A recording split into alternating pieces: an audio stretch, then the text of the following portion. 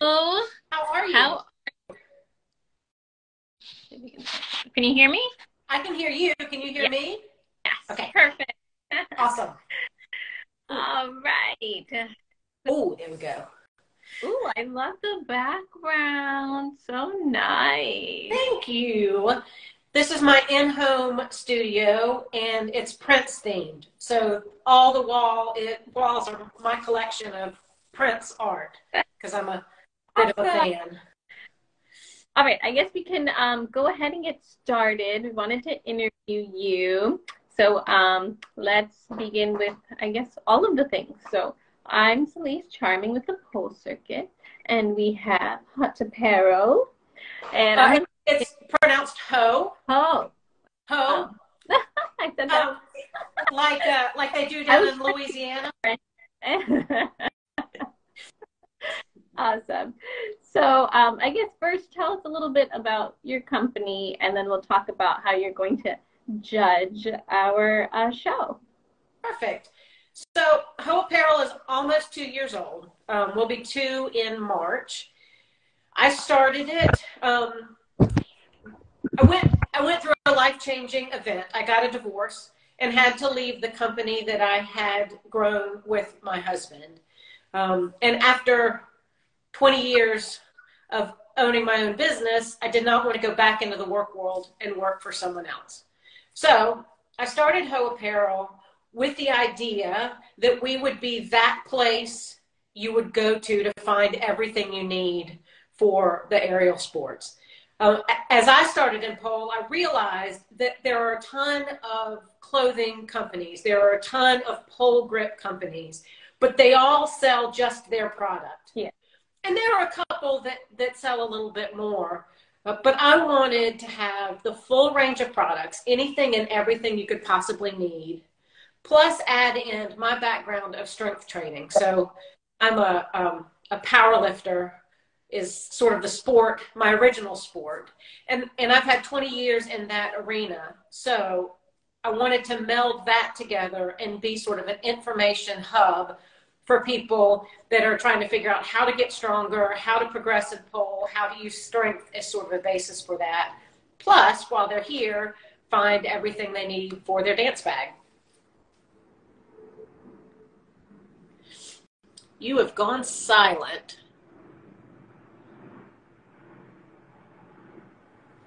I cannot hear you.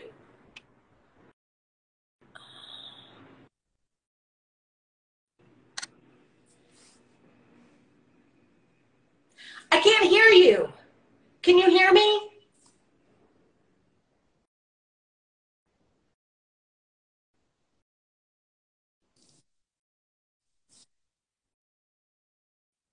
Find something that matches so perfect that it was made for the shoe.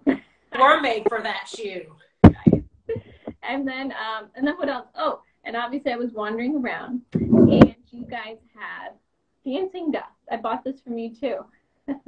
And We do. Whoever not familiar, it's stuck right now. But it's a powder. Let me unstuck it. I hope I don't like bust it everywhere. There we go. Okay, so it's gonna be a great reveal, you guys. Very cute. Super cute. Like put it on, and it's also like a grip. So you guys really do have everything. What am I? You sell the book, the PT anatomy book as well. One of my goals was to import the products from other companies that we all see on Instagram. But then when you go to buy it and it's international shipping, that's a little daunting. So I figured if I had them in my warehouse and people just had to pay domestic shipping, it'd be a lot easier. So that dancing dust is from Australia. Yes. Yes, and if you were to order it, it would be like a fortune because you have to pay the Australia shipping, which comes with international charges. It's like a whole ordeal rather than just buying that from you guys, which made a lot more sense. The first time we were at PoleCon, I had a lot of people come into the booth and say, "Oh my God, I've seen this on Instagram," but didn't want to bite the bullet and pay the international shipping. So I try to bring in as much as I can from overseas. Which is amazing. And it's not an easy thing to do. So, like, I commend you for that. That's really nice of you to take care of our community like that. Bite the bullet, and you're taking, you know, the bulk of the cost of the shipments and all that. So that's really nice to be able to expand for everyone. But changing gears real quick, you are going to be judging Naughty Valentine, which is the full circus competition. And I guess I just want to talk a little bit about your background and how did you get into this industry and maybe some things you've done that people might not know, and just to be familiar with everything you do. You do quite a bit. I'm super busy. I feel like my journey to pole is similar to most women. I felt fat. I felt unattractive. I didn't feel sexy. I didn't feel okay in my own skin. And someone said, hey, come take a pole class. And I was awful. I was terrible at it. But I could see how if I stuck to it, all the things I needed would start to grow. I could feel comfortable in my own skin. I could feel, learn to feel sexy for myself and not try to just do it for somebody else. So that's how I started. That was 3 years ago. 8 months in, I had shoulder surgery. So I had to take 6 months off. But then came back. I hadn't lost much. And added Lyra. So now I do both pole and Lyra. I am not good at either of them. I'm a very beginner. Well, that's what people say. Like I guess I like to be open with where I am. I don't want people to think that I'm this amazing athlete. I love it all and I do it. I'm not necessarily good at it, but I have great enthusiasm for it. So much enthusiasm. That matters at the end of the day. As long as you're having fun, right? Yes, definitely. And so, how did you get into Lyra? I'm kind of scared. I've tried it here or there, but I find it to be a bit painful. It hurts. To me. Yeah. But it's like pole. If you do it consistently, and by consistently, I just mean once a week, mm-hmm. The pain diminishes. And I know people say that, like, but it really does. So if you like commit to 3 weeks, by the third session, it's not nearly as painful as it was in the beginning. I should stick to You should just stick to it. And so unlike pole, where if you aren't a good dancer and you haven't learned the moves yet, like you're kind of terrible looking at first trying to put it all together. There's so much to put together. There's so many basic moves on the Lyra that look amazing. So, like I haven't progressed past level 1 simply because I like the time slot that level 1 is in. And so my teacher has just expanded on level 1 skills, and I can do a 2 or 3 minute routine on the Lyra that looks really good, but they're basic moves. So that's what I like about it. Yeah, I can definitely see that, for sure. I guess since you do have such a variety with the apparel company and everything, what is something you recommend people to try? Like maybe like a beginner grip, or like just kind of something if no one's heard of your company, what should they look at or try or think about that you would recommend? I definitely suggest that you reach out to me so we can have a conversation about grips. Yes. Because pole grip is different for every person, for every climate. And I like when I'm face to face with people because I can say, what have you tried before? And for those people that have not tried anything, then we can walk through some questions. Do you have oily skin? Do you have dry skin?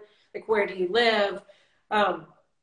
I find that if you just do the same pole grip that like your friend in class had, often it doesn't work and people get discouraged. And then there are also teachers out there that say, you don't need pole grip. Like if you can, you just moisturize, like there's all this stuff and it can be overwhelming. So my suggestion to any beginner is to reach out to me, DM me, email me, and let's start a conversation about pole grips so that you can start out with the right one.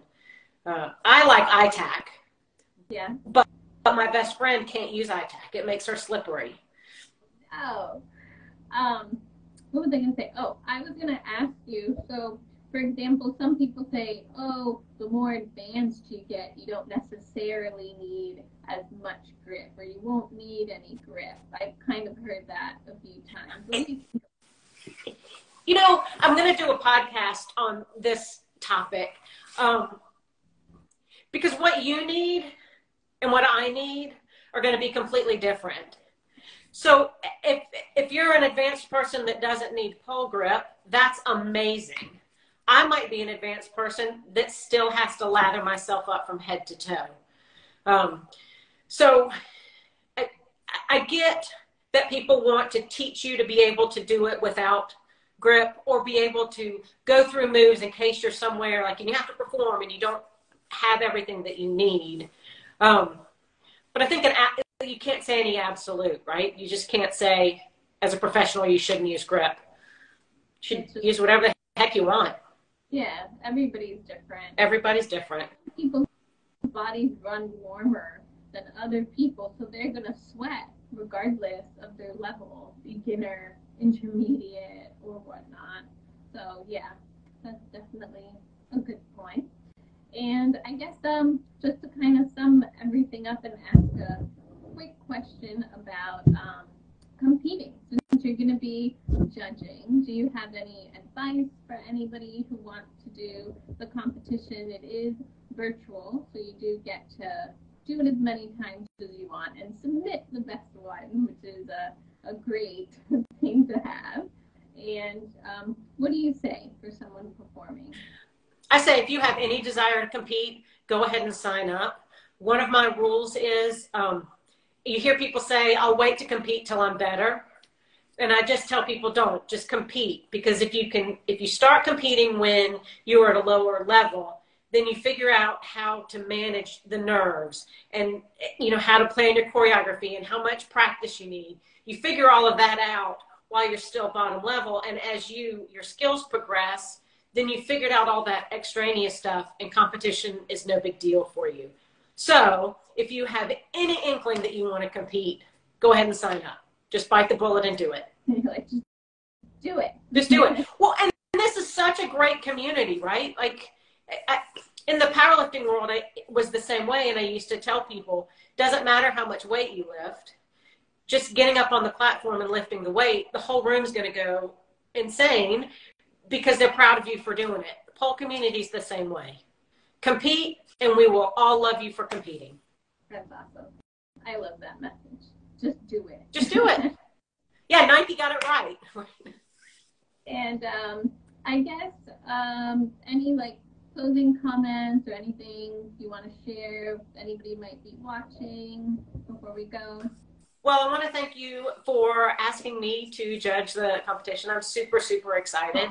And I'm thankful for this interview as well. We didn't really get to talk at PoleCon last year because you were so busy. You breezed through, and then I don't think I ever saw you again. So will you be PoleCon this year? Yes, we're trying to do like an actual circus at PoleCon. We're working on that. We're recording it this weekend because you have to like audition and send the submission for PoleCon to perform. So we're doing that this weekend. Hopefully all that goes well. And it'll be really cool because it's never been done before. So we're trying to bring the circus alive to PoleCon. So we'll see. That's amazing. I can't wait. If there's anything I can do to help with that, just holler because that sounds like fun. It's going to be quite the show, but it'll be awesome. Yeah, and you guys are going to be there, right? You guys have a booth? We are. We have a big double booth. So I think you also have like some sort of discounts or something going on you want to share with people? I saw on the Yes. So if you go to the website and you use the code 5OFF-NOW, so the number 5 off now, you can get $5 off of your order. So that coupon code is live. Use it as many times as you want. And they have everything. Whatever you have, they have. I'm shocked. You know what you need to do? We need to do like a walkthrough of your warehouse. So I can just like call and like just have my card ready. It's so overwhelming, and let me tell you, there's a list of products that I want to bring on. If you start thinking about all that we need and all that we use and all that is fun, like, it's insane. Makeup, glitter, like, there's just so much. So stay tuned this year. I'm going to be bringing on a bunch of stuff. All of it. All of it. Because the thing is that the makeup that we use for performance is different than like makeup you buy at the store and stuff. That has to be like waterproof and sweat proof and like proof. All the proofs. And really bright hues, like lipstick like you have on, that like really like pops, like where the colors are really deep and rich. So I'm looking into there's just so much, and it's so much fun. So we're gonna do a walkthrough of the warehouse coming up next, you guys. Hooray! I have to clean. Oh, you're so cute. I can imagine you with the broom. You're like, oh, we're recording. The worst thing about the warehouse is we have cats. So it's in a house, and my friend rents half the house and the warehouse is in the other half. We have 4 cats at the house. So I'm constantly running them out of the warehouse. Do they knock things over? Yes. Yes. I don't want this here. Constantly. Scratch boxes, sit on my computer. They're menaces. Oh, but they're so cute. They are cute menaces. Thank you so much for taking time out of your busy schedule. I really appreciate it. So excited to have you as a judge. And I'm Celeste Charming with the Full Circuit. Susan Bartley with Hot Beauty. Heaux Beauty. Heaux Apparel. Heaux Apparel. Heaux Apparel. I'm butchering. That's okay. I know. They'll find us. All right. We're going to add the link and everything at the bottom of the interview. And thank you so much for joining us. See you next time. You're welcome. Have a great day. Bye, guys. Bye.